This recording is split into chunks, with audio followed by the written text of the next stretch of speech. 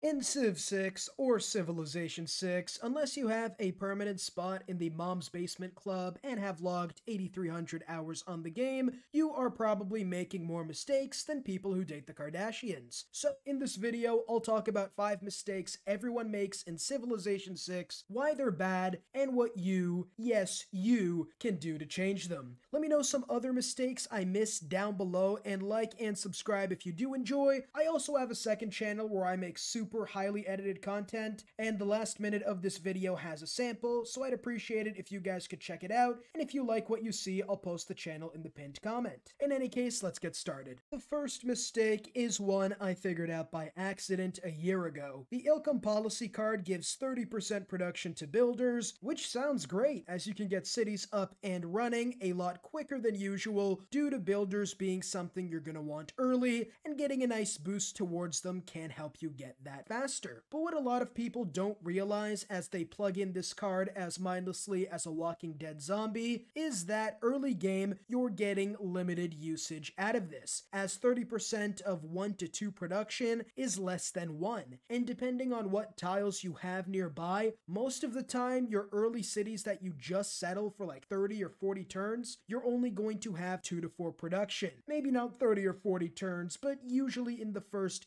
20 turns, let's say, you're not going to make more than 4 production as you're waiting for the city to get bigger, work more tiles, and get a couple builders and districts to make the city stronger. And while it might seem like it's better than nothing, we see a new challenger approaching on the horizon: urban planning. Urban planning gives +1 production to all cities for free, no questions asked, no background check, no credit card statement required. It's like the game is a predatory loan shark giving you that 1 production for free, which, if we do the math, carry the 2, it turns out it actually helps you build builders faster than Ilcom most of the time, because if we take the early game 2 to 4 production, most cities have until a couple of improvements in, which you obviously need the builder for that amounts to an extra 0.6 to 1.3 production. But this production is only for builders for some reason. Like, you try to put it towards anything else, and the game's just gonna stop you there, buddy. But urban planning gives you 1 production for everything. And unless you're trying to get more builders than Skyrim ports now on the smart fridge, you'll be able to make more broad use of urban planning, which will give you more value overall than Ilcom could ever give. And a lot of the time, it's even gonna help you build builders faster than Ilcom ever could. Now, if you desperately need a builder or 2, and you have, 7 to 8 production cities or something, then it is possible to get more total value out of the Ilcom, but a lot of the time that isn't the case. Most of the time you should be taking urban planning almost unanimously. Autocracy is garbage. It's more worthless than the American dollars in the 1930s. It's that bad. Now, let's take a look at all tier 1 governments and compare them, have a nice little discussion on the intricacies of different governing styles in the early game. We see autocracy gives the most balanced policy card slots at 1 military, 1 economic, 1 diplomatic, and 1 wild card. Oligarchy doesn't have a diplo slot but has 2 military slots, which, if we're being completely honest, isn't a good trade-off, as military is probably one of the worst, although it isn't that bad because diplo's probably the second worst, although honestly when it comes to the policy card placement, autocracy's is just better. And Classical Republic has 2 economic slots and no military slots, and 1 of everything else. But honestly, I think everyone would rather have the 2 economic than 1 of each every time. They're just that good. Now, here's the thing. Would you rather have 4 different types of food, or sacrifice the worst one for another portion of the best one? Simple question, honestly. So autocracy comes in second when it comes to policy card placement. But oligarchy isn't the worst overall, because it gives you +4 combat strength for melee units and 20% extra experience generation, which knocks autocracy out of the park, as it only gives you 10% production towards wonders, which is damn near worthless unless you're China, and you get 1 to all yields to every palace, diplo quarter, and government plaza, which can, if you want to build a diplo quarter, give you +3 to all yields in the early game, which, yeah, no, I'm gonna take the extra combat strength and experience so I can knock those guys out and absolutely wipe them out from human history. And if you don't want to do that, if you have a moral compass, Classical Republic gives you 15% Great People Point generation, 1 amenity, and 1 housing. Yeah.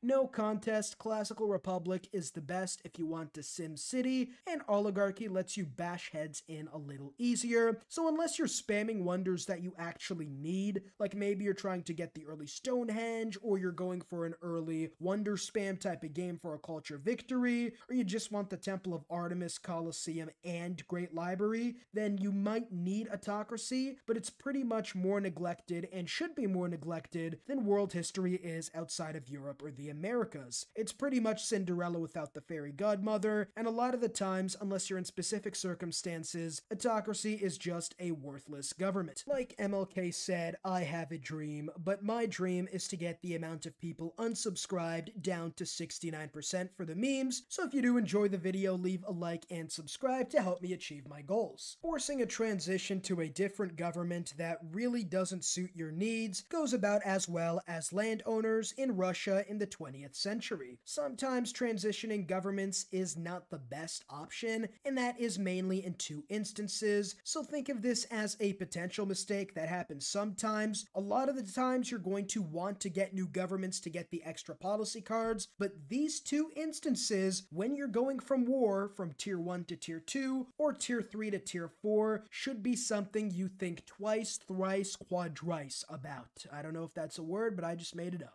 The experience and 4 combat strength for melee units that we talked about for Oligarchy is too good to pass up in most domination games, unless you have no melee units like Genghis or Grand Columbia, or you can make use of the other governments a lot better, like Byzantium, or you're playing Babylon, because you could do whatever on Babylon and still win the game before turn 200. Tier 2 governments, in most cases, suck, which is great considering how shitty the real-life Middle Ages were, but monarchy should be renamed to Georgia, because that's the only time I would ever find it being decent. Shut up, phone. Theocracy is mainly for religious, which unless you're the Civ 6 DILF, you're not going to be wanting. And Merchant Republic, well, being the best one for a domination game, giving you 1 military, 2 economic, 2 diplomatic, 1 wildcard slot, versus the 2-1-0-1 you get from Oligarchy. You know, the 2 extra policy cards can be useful, but in a domination game, you're going to need to use one of them to get the Oligarchic Legacy card in domination, so it's more like you have 1 extra card, as the +4 combat strength for melee units is too good not to use. And I'd rather give up 1 wildcard slot even in order to get 20% unit experience, as archers attacking faster than a Looney Tunes character is definitely worth it, and Merchant Republic ends up giving you really 10% extra gold, which in all honesty isn't going to change your game or anything unless you're someone like Mansa Musa. And the same thing also goes from transitioning from Fascismo, to keep Susan off my trail, to tier 4 governments, as none of the tier 4 ones are good for a domination 1, but Fascissimo gives +5 combat strength to all units and reduces war wariness, letting you finish off a domination victory at Mach 1 speed with planes and tanks. Settling for suboptimal locations, especially in your first city, is abysmally bad. Like, this is going to be your capital city, your creme de la creme, your best city for the entire game, the dude with the name in Chinese in a game of League of Legends on the North American server, and you're going to settle for less than perfection? You always move your settler if it's towards a much better location. The yields you miss from 1 to 2 turns of moving that settler is more than made up for when you get extra yields, better districts, by moving that settler to a much more favorable location. In all honesty, I think people are mostly afraid of falling behind. You know, wasting a turn or 2 moving their settlers can be risky, as 1 flood, natural disaster, or finding out the area you moved to sucks even worse than the original start is pretty demoralizing. But like MLK said, risks must be taken to give deity a spankin'. You can also normally tell what your surrounding area is like, as with the warrior, which you should always move first for this reason, you can can move and tell if the potentially good spots areas is really as good as you think it is. Especially move the settler if you can get a Plains Hill tile to settle on, as that one extra production at the start of the game is absolutely huge, and you'll actually build stuff you want faster, as gaining one production per turn for skipping a turn makes a profit in about 2 turns, as normally you'll only get one production in your city's center location. In fact, I might have to write Art of the Deal this time after sharing this business insider secret. Hopefully Bill Gates doesn't send an assassin after me for saying that, but hey, let's get into the next tip. This one is something we have all done before. In fact, it's like a college hazing experience for Civ players. Picture this. You're getting ready to plop down this gorgeous beauty of a campus district. This campus is worth double digits. You've never seen anything like it, surrounded by 2 reefs, 2 mountains, and a potential government plaza. Absolutely sensational. With natural philosophy, you'll produce more geniuses than Oxford and Harvard combined, and almost as many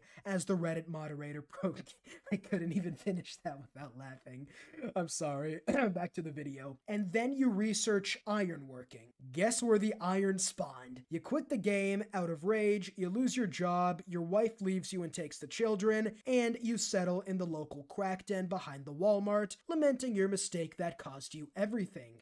Do you want this to be you? Of course not. So don't, and I mean don't, research strategic resources unless it's absolutely necessary. Because if you get your districts all messed up, that could cost you all the careful planning you've been doing all game. You can sort of tell where they might spawn if you're kind of astute enough, I guess, as iron needs to be on hills with nothing on them, no resources, no forests, and horses need to be on grassland or plains without anything on them as well. So you can maybe think to yourself, okay, I really need bronze working and iron working for some reason, and I have none of my districts placed on hills without any forests, so I should be safe. And yes, sometimes you also want to be on the warpath, so you do have to research iron in this instance, but in peaceful games where you're just trying to sim city and get great districts, don't research resources. If you have enjoyed, as always, leave a like and subscribe, and this last minute is going to be a sort of sample from my other channel. Check it out, and if you do enjoy it and want to check out more, the link will be in the pinned comment down below. I'll see you all in the next video. Peace.